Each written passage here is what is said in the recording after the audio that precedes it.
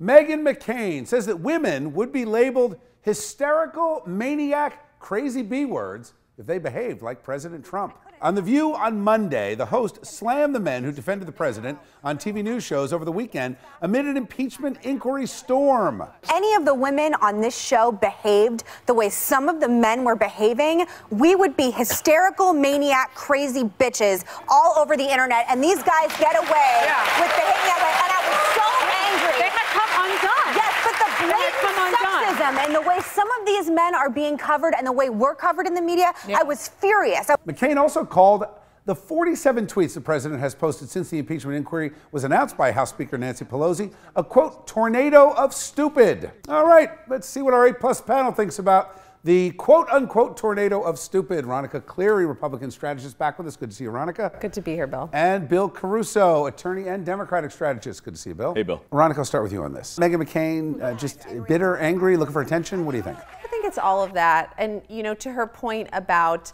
the way the media might characterize women differently from men, that is not new or a revelatory comment, right? That's part of being a woman in the public spotlight. It doesn't mean it's always right. It doesn't mean that we shouldn't push back, but this is not some like monumental assessment from Meghan McCain.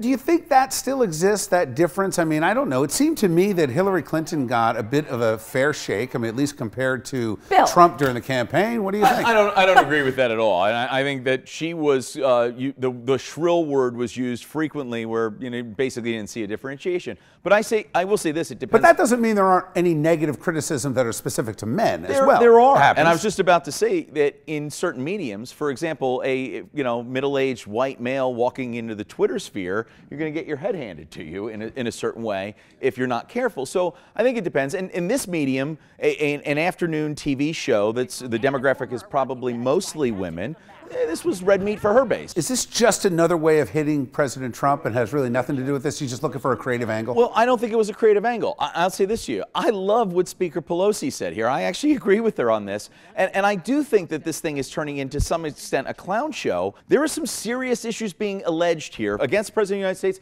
by the President of the United States. We should get at those issues. Veronica, is that it? We've kind of devolved. It's almost not a serious conversation anymore. We've gone away from facts. They almost don't matter anymore. That's not new in the media space. That is true. Thanks, guys.